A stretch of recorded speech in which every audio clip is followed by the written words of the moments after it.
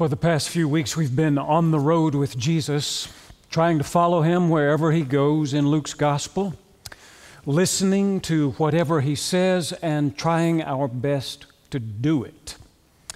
In today's reading from Luke chapter 11, we are told that Jesus was praying in a certain place. And as I read that passage over and over again last week, I was struck by the obvious truth that Jesus prayed. That he prayed a lot, that he prayed everywhere he went, all the time, even if he was on his way purposefully toward Jerusalem.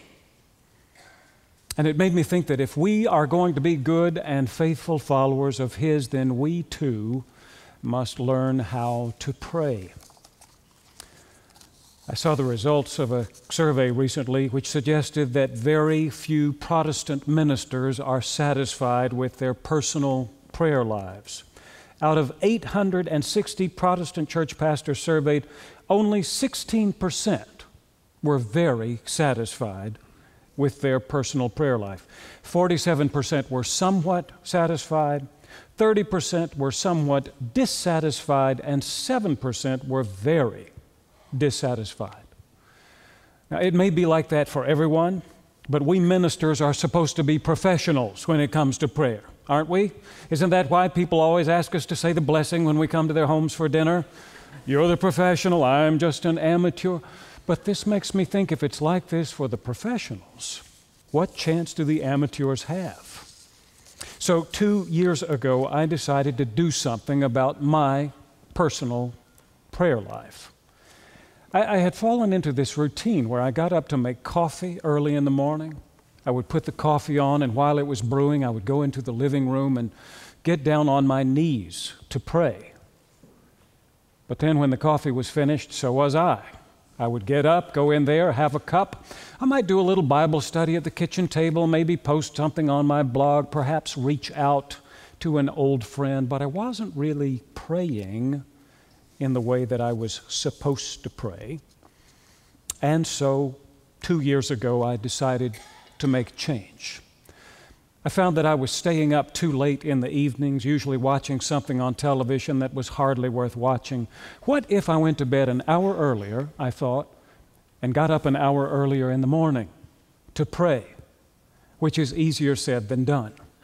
But the next day I did it. I got up and I sat there in my chair in the living room with a fresh cup of coffee, wondering if I could pray my way through an entire hour. I needed some help.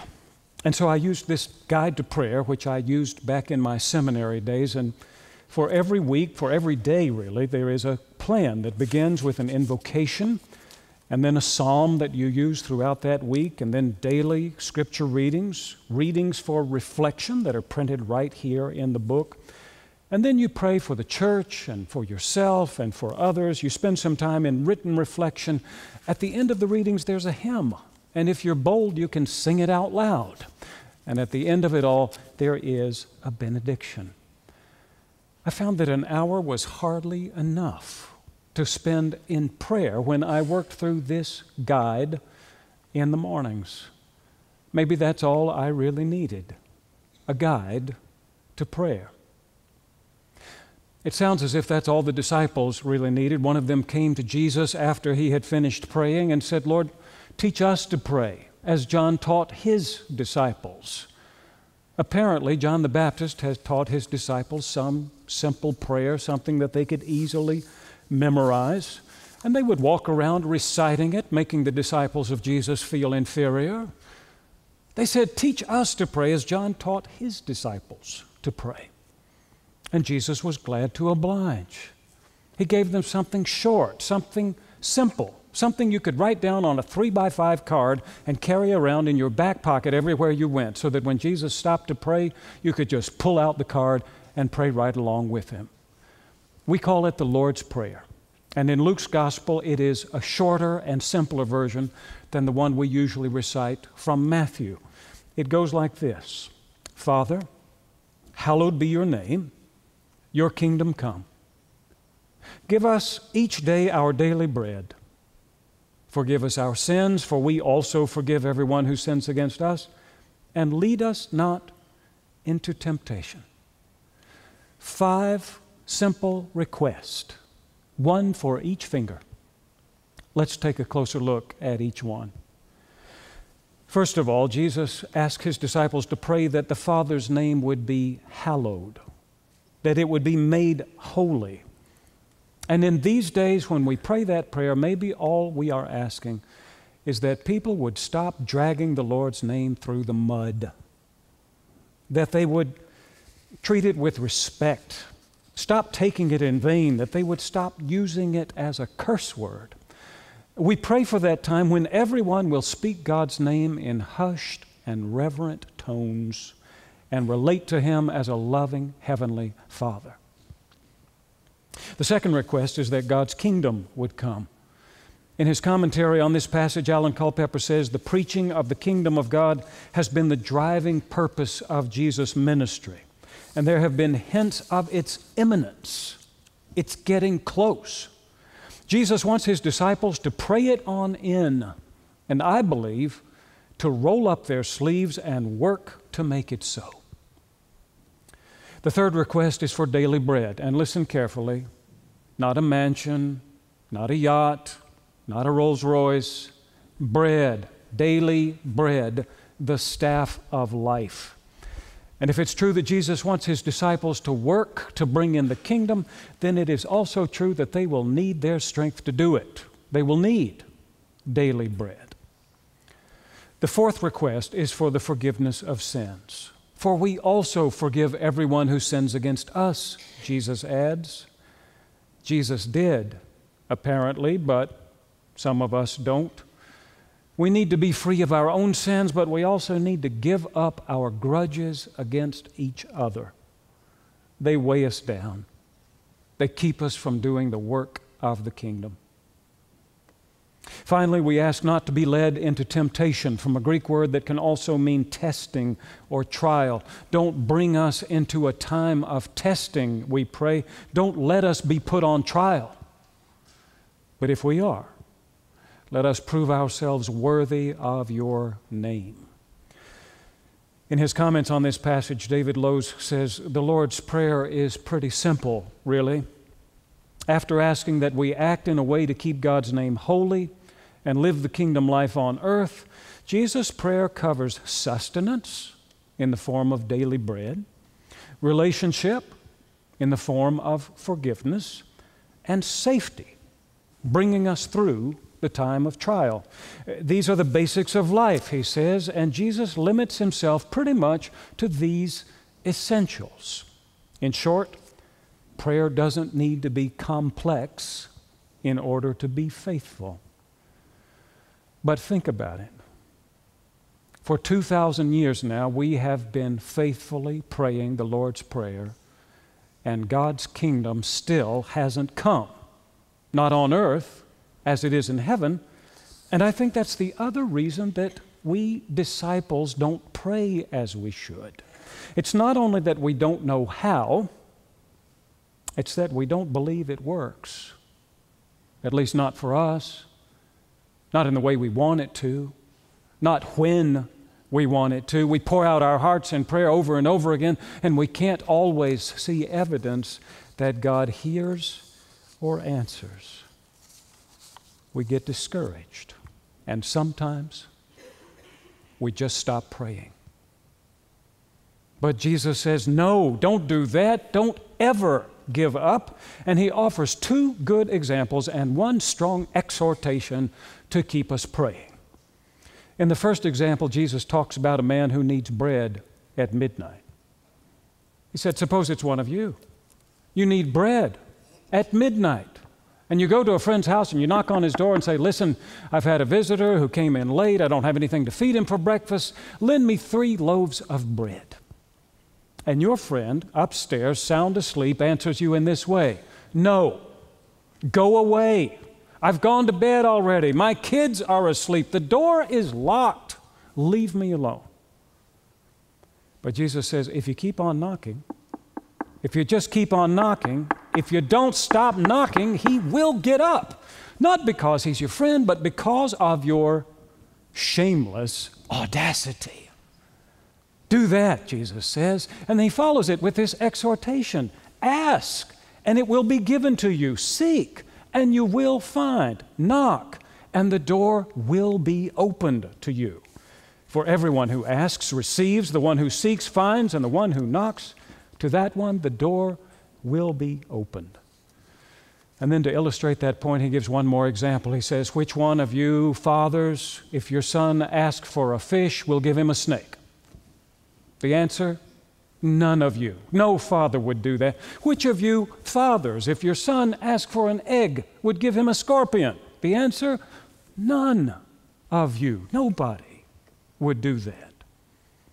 And then Jesus says, if you, earthly fathers, know how to give good gifts to your children, how much more will your heavenly Father give the gift of the Holy Spirit to those who ask Him?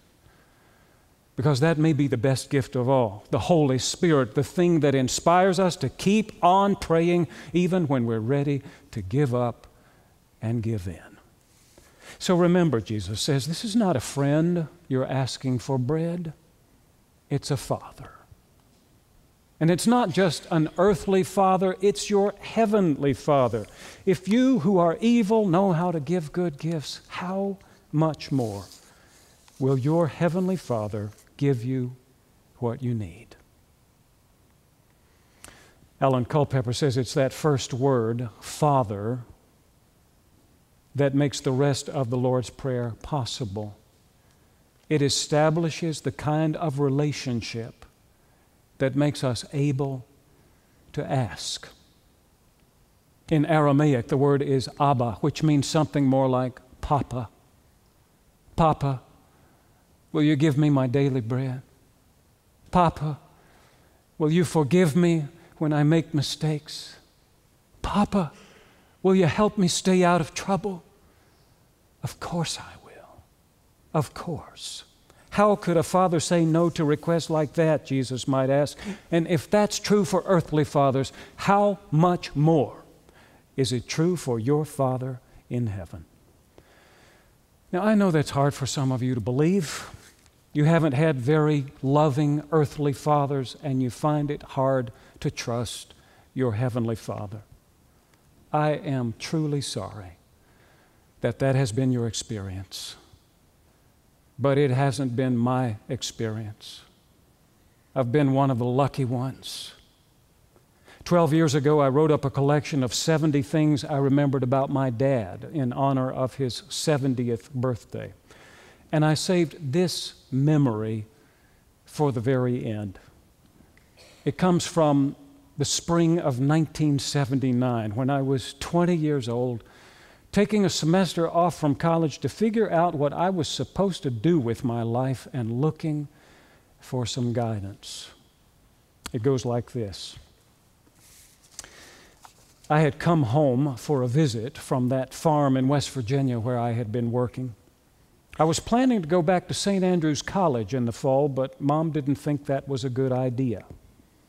She was trying to talk me out of it, and I was trying to talk her into it, and we had worn each other out with our reasons. I finally climbed the ladder to the loft to get some sleep, exhausted in more ways than one. And then sometime in the night, I got up to look at the fingernail I had pinched in a log splitter on the farm a few weeks before.